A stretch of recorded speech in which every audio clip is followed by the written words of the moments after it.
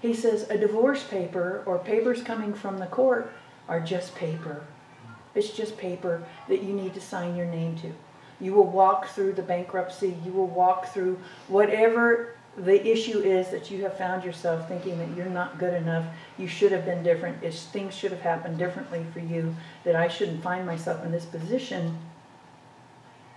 It's just paper. And you walk through it one day at a time. You breathe and you feel your toenails and you watch the birds build their nests. And like this morning, coming into, there's this one tiny little, beautiful little sweet bee cousin out there blooming amongst all this white gravel. And it's like, my God, there's just such profound truth everywhere we look, if we're not busy in the hell between our ears.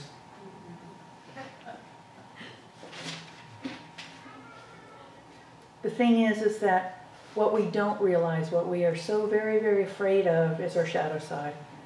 People are just terrified of it. And I remember sitting in my sponsor's kitchen, and I've shared this with you before. I told her, I said, I am so frightened to go down in there for fear that I'm going to find out that I'm the monster, the unlovable POS that I expect to be. And she said, you know what you're going to find out when you get down in there, Jenny? She said, it's just you. It's just you. We are not our parents. They're tortured. When people tell me about what their parents did to them, I think, oh, how sad for their parents. They did not have the healing, the opportunity. They were even judged if they went to a shrink. They didn't want to be considered crazy, and everybody, I'm sure, around them knew they were. Because, you know, I was reading in this book that Sandy loaned me called The Medical Medium, and he says that mercury is in our systems, and they used to, for healing purposes, give people mercury elixirs, right?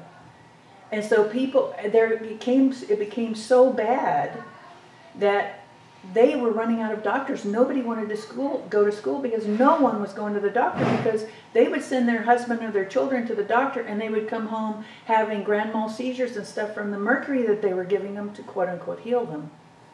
And we are carrying, in some cases, 1,000-year-old mercury in our brains from misperceptions, from unconsciousness, from a lack of evolution.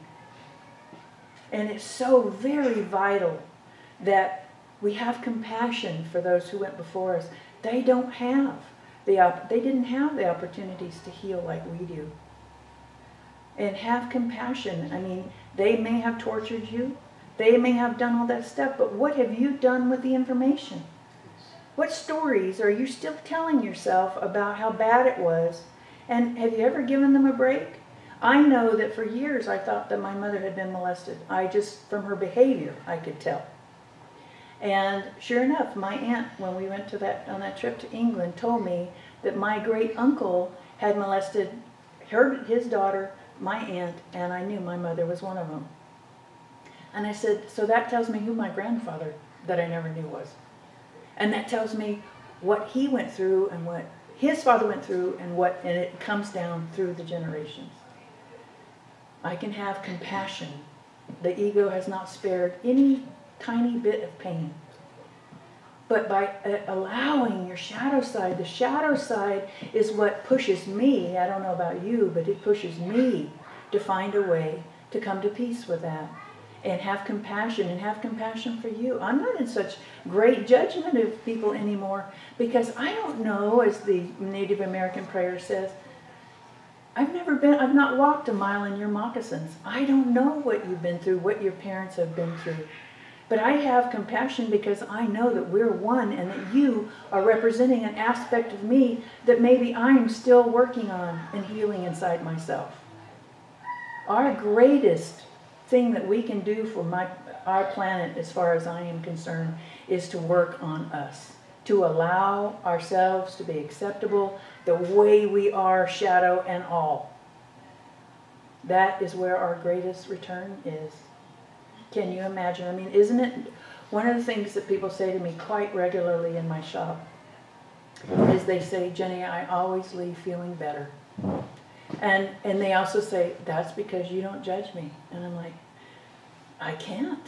I can't. I'm a human. I have my shadow side just like everybody else. But what I would really want to leave with you today is, you may be afraid, I know my sister is, that if she ever started crying, she'd never stop. I can guarantee you, because I stand here in front of you to tell you that they will. But the only way for the stream to run small is to tear down the dam and allow yourselves to just be the perfect, beautiful aspects of God that we are. And live your life and let Him show you what life He would love for you to have. Thank you.